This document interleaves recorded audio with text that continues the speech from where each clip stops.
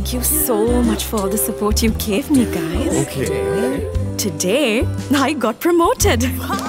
Those who spread goodness radiate happiness to everyone around them. Introducing LOLC Finance Credit Cards. Fuel the goodness in you. Welcome to LMDtv. This week on Talking Business, Anushan Selvarajah speaks with Kshanika Ratnayaka, CEO of the Great Places to Work Institute in Sri Lanka. Welcome to the show, Kshanika. Good to have you with us. Good evening, Anushan. Nice to be with you on this program. Kshanika, what is behind the philosophy of a great place to work for all? Yes, so to start with, we say that, basically any organization can become a great workplace, right? And that building a great workplace is really a journey and not a destination. But having said that, our philosophy is that an organization needs to create a great workplace for all, meaning for all its employees, as opposed to just the C-level or the leadership team or a particular demography, right? So we say a great workplace is characterized by what is termed as high trust, high performance culture, which I mentioned before as well. And thereby a great workplace for all, you are able to maximize the human potential, that means the human capital that you have in the organization, through what we look at as effective leaders, meaningful values, and a deep-rooted foundation of trust with all employees, regardless of who they are and what they do in the company. And when these are in place, these factors are, balancing forces are in place, we say the workplace benefits or an outcome is of improved innovation by all, everybody contributing towards, continuous improvement and those aspects within the organization, resulting in, of course, financial growth, which is what everybody is looking for, or which is really the outcome that people are looking to connect to. Is there a direct cause and effect or correlation between workplace culture and performance? Yes. So our research has shown that there is a strong relationship or correlation between the two, right? Great workplaces, we have observed that organizations that are recognized as best workplaces outperform others in the stock markets or the market indices by as much as 3 to 4 times, right? And this is backed by independent research that has been conducted both by Russell's Investment Group in the USA and RMSI in India that confirm our position as a high-trust, high-performing workplace, right? So workplace culture, meaning that they are able to show that great workplaces have actually outperformed other organizations in the stock markets by as much as 3 times in the US and as much as 4 times back home, closer to home in India, right? Another demonstration really is that if you take the level of attrition, right? Best workplaces have been seen to experience a much lower, as much as 50 to 65% less turnover in these organizations, right? And global data supports this correlation. There's an important correlation between what we call trust levels and reduced costs that organizations are experiencing. Research also tells us that it costs as much as 3 times more to hire somebody or replace an employee than it costs to retain one, right? So these are only just 2 financial indicators that tell us that, the two, there is a correlation or there is cause and effect, right? But there's also other aspects of evidence. You talk of improved productivity, right? Through innovation and agility and the higher caliber of human capital that we are hiring and retaining, as well as the levels of quality of the products and services that these organizations are producing on the one hand, right? And on the other, we talk of reduced absenteeism or reduction in healthcare costs because you have a much healthier workforce, and also less likely to have resistance to change because you have an open culture that is also engaging in innovative ideas in these organizations. And all of this, of course, adds up to increase customer loyalty and profitability, once again, which is what measured and tell us whether an organization is performing or not, right? So finally, apart from the financial indicators and the not so financial, but the softer ones that we can actually measure in terms of rupees and cents, there are also some key health indicators related to culture, which we look at. And we see that where you have a high-performing culture, the levels of motivation, discretionary effort, and of course, advocacy right? All of these are very high in high trust environments, contributing to that high performing culture within the organization. So yes, I mean, the answer is really that we have both research and facts that tell us that there is a correlation between high performance and high culture. Kshanika, what bits and pieces or components would you say are needed to build a great workplace culture? Right. So, I mean, great workplaces are created, we say, by people, right? So great leaders. And then, of course, you need a management team that executes this environment that is created by great leaders. You know, that whole thought process gets converted. And then you need people working in the organization, or we refer to them as all the employees in the organization who are playing their role to sustain this environment that is being created, or the culture that is being created, thought out and implemented by managers, right? So basically creating great workplaces require that the organization focus on setting up great people practices, as we call them, right? This is what defines the culture within the organization, the practices, the processes, the procedures that you roll out day to day. And then ensuring that these translate into a great employee experience, right? So when we talk of great practices, these impact employee perception, right? In terms of things like their belief on whether management is credible, whether they feel respected as individuals. And of all of these create what we term as a fair work environment. Everybody is looking to see whether there's fairness in the work environment, right? So this is what creates the sense of this is a fair working environment for each one of us, right? And on the other hand, great workplaces also infuse great sense of pride in people working in the organization. And that enhances the corporate image while ensuring that employees enjoy a very high level of camaraderie, or camaraderie as in the context of teamwork, how well they work together with other people in the organization towards common goals and achieving the objectives of the overall organization. So that is why we say these aspects are the three most important. So leadership that drives it from great leaders who drive it from the top, and managers who will execute these through the practices that are being put in place, and employees who live the values and practices and sustain the culture that is being created within the organization. Now, you mentioned about retaining employees and maintaining an open culture, workplace culture, but here in Sri Lanka there is another issue. It's all about inclusivity, where there are people who should be working but don't get those opportunities because of either their gender or their sexuality or other such differences, archaic as they may be. Shouldn't this be looked into when trying to maintain or create an open and a great workplace culture? Most definitely, I 100% agree with you, Anushan. And actually, I want to also clarify there, when people look at inclusiveness, right? A lot of the time people misunderstand and say, okay, if you have a gender balance, then you have an inclusive organization or society or culture, as the case may be. But it's a lot more than just gender balance, right? So we're talking about creating an inclusive culture in terms of, yes, gender, of course, but also in terms of all the different types of, whether it's sexual orientation, it's where you come from, which kind of education background you have, whether you have, whether you're differently abled, or whether your whole thinking mechanism, right? It could also be different age groups, but it also could be your whole ideation process, the way you think, the way you behave is very different. And organizations need this, right? Because if you have only all like-minded in any situation, right? Whether it's a cricket team, right? If you have only batsmen in your cricket team, right? You're going to go out there and put up 500 runs, and then you cannot get the other side out. So, the other side is probably going to, continue to bat anyway, even if they don't have a very deep batting order, right?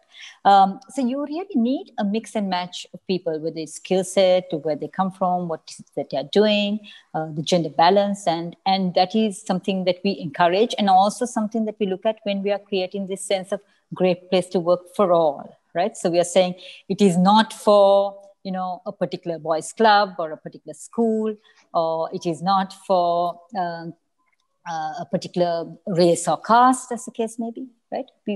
We battle on all these grounds, right? So it should be that we are able to pull the talent in and attract people from all these different backgrounds. And then the culture in the organization is such that you are able to pick from these diverse backgrounds, the talent, right? Hone and nurture their capability. And then we talk about this maximizing human potential. So to do that, we have to have a mechanism in place that enables organizations to get the best out of their talent, right? By making sure also that you have a good variety of talent through diversity and inclusion, as we term it, DNI. Yeah. We'll go in for a short break now. Our story is one of reimagining. Reimagining who you can be, what you can achieve, and how SEMA can support you. As technology and digital platforms disrupt businesses, we are reimagining what the profession can be. We've updated our syllabus to meet the expectation of employers, ensuring SEMA-qualified professionals have the skills to make an impact from day one. Reimagine your career. Contact SEMA Sri Lanka.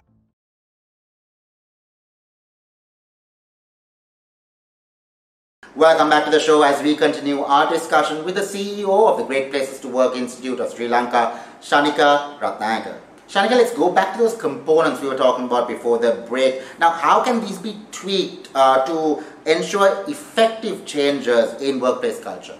Right. So creating a great workplace, we say, is essentially, if you were to simplify it, a three-step approach, right? There's nothing simple about it, but nevertheless, I mean, there's a very simple approach to it. First and foremost, we believe that management intent and vision, right? Like in anything, somebody at the top or somebody who really matters needs to have a vision or an interest in creating that right culture, right? The second aspect is basically, once there is intent, is putting in place what we call those great practices to support that intent or vision, right?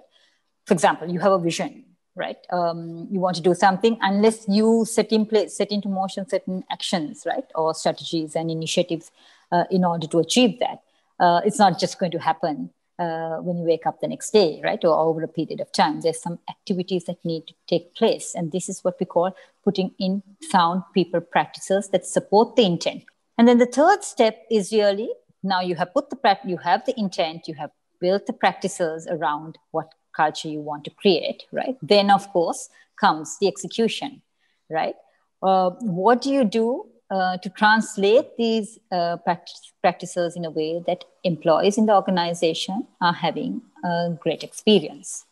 How do you convert these? So this translation comes through the way the manager behaves, because at the end of the day, in an organization, you have a leadership team, but you also have several layers and levels of managers who people report to. And that is the direct connect between the employees and the levels of management within the organization. So each individual manager is responsible for ensuring that everybody is having a fair and equal and good experience within the organization. So it is important to ensure that all managers within that organization are behaving in a way that they are practicing what is put in place, and they're creating that positive experience for employees. And when you have those together with that deep-rooted trust that we say, that trusting bond between employee and management that you need to create within the organization that we talked of again at the beginning, that is when you can actually create that excellent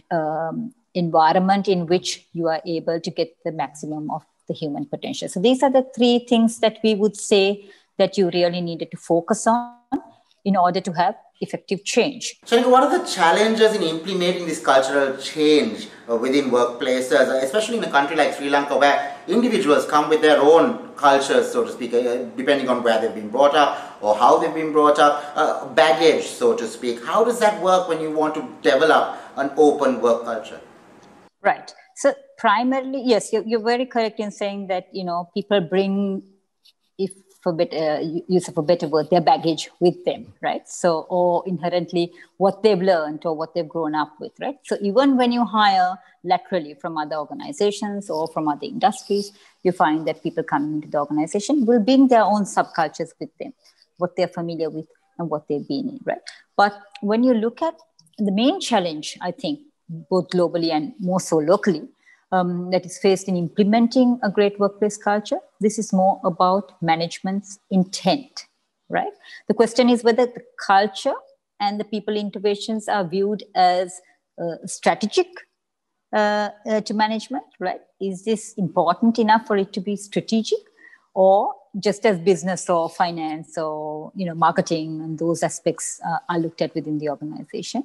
And if so, are they actually willing to do something about it? Because sometimes people say, yeah, of course, culture is strategic, but they don't put their money where their mouth is, or they don't follow that up with action or initiatives that really need to tell us that they are going to take action in making sure that culture is being corrected. So the leadership or the management needs to decide what is right for them. It is not about what some other organization or some other industry is doing, right? It's not about a fad or what is, trending now, but it is about what is right for this business or this organization.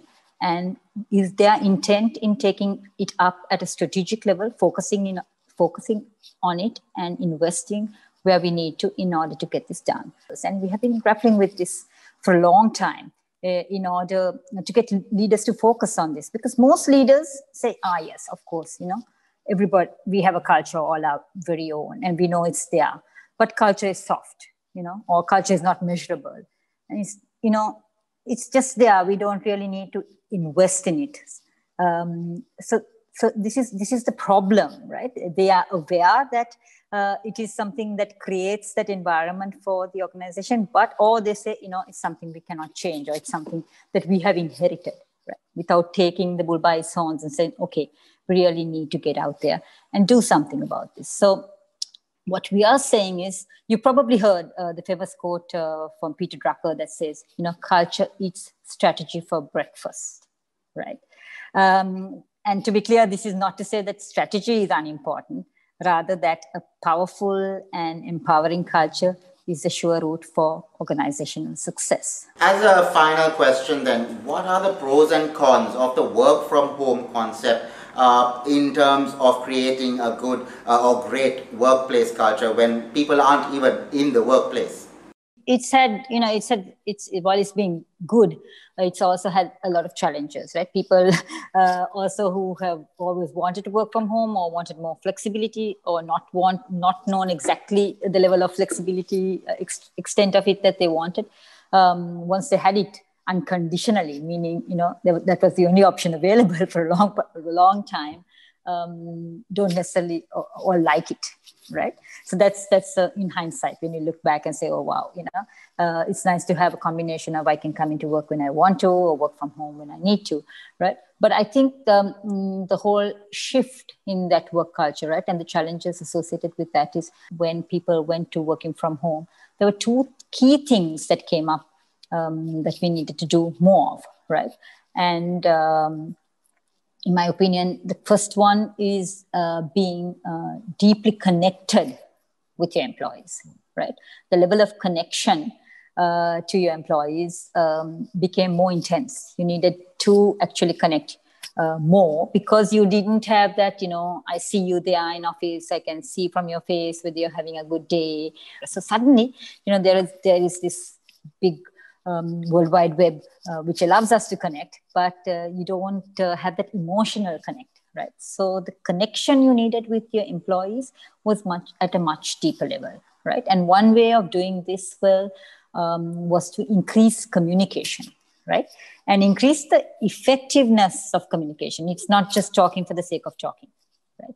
You have to do it right, because otherwise it just becomes more, more information to deal with, right? So when you say communication, it becomes key in any crisis situation, right?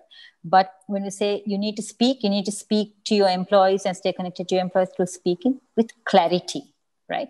In order to ensure that you reassure them in terms of, what is it that you're doing and how is it that you're doing it. Give direction so that people are guided, right?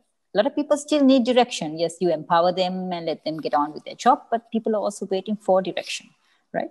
And you also let people know what is happening, right? Because while there is news and while there's social media and all of that, what they don't know is what is happening in your ecosystem, right? Or they hear it from the grapevine, which is worse. And the second factor is really that they feel that they are cared for, right? This caring needed to be extended to a different level altogether, right? Because people had challenges. It was not saying working from home is nice. Even working from home, some people didn't have the space. Some people didn't have the technology. Some people didn't have both, right? And when you're working from home, you're also challenged by the fact that you have family, you have home chores, you have everything to manage. And as a woman, I know, right, that more deeply than probably men would be. I'm not being gender biased or anything here, right? But that when the mother is at home or when the wife is at home, right, there's expectation naturally, right, even if they're working, that there are other things that needed to be attended to, like children and cooking and chores and all of that as well. Right? So managing all of that is also challenging. So there had to be a deeper level of connect and understanding and caring for employees and what they were dealing with. So there is a sense of convenience. There is a sense of I can continue to work without having to compromise time between my family and work. Commuting, the amount of time that the commute takes, right? In Sri Lanka, we know people have an average commute of 1 to 2 hours sometimes, right? And it doesn't seem useful to anybody. Taking that time off, I really thought that would have some huge benefits to employees. But you find that the workday became longer. But this is really going to be the new norm, I think, right? So we truly are a global village in that context. For that, I think what we need is to collaborate more with teams, right? Because you need to keep them motivated and engaged, aligned with the overall business objectives, what the team is doing, how are we doing this, how do we create that connect. So more aggressive collaboration was required, and listening. If there was something we needed to do much better than we were already doing, right? In order to understand what your employees are dealing with, how can you stay connected to someone or show care if you do not understand what is it that they are dealing with day to day, right? So you have to take feedback, listen. They could come up with new ideas of doing things. How do you improve the experience, and how do you tailor it down to 5 different people, right? So you have the same set of practices. I'm not going to make it unique for you, but yes, how do you individualize it to an extent? And that is really now what our workplace is looking like. Well, that was certainly enlightening. Thank you very much for joining us on the show, Kshanika. It was a great pleasure talking to you. Thank you very much, Anushan, for having me. It was a pleasure indeed. And I hope we are able to get some of this message out there so that business leaders can look at 2021 in a positive way and focus on building their culture in their organizations. Thank you. After a short break, Ashwini Vethakan will bring you an update on the latest LMD-Nielsen Business Confidence Index. Stay tuned.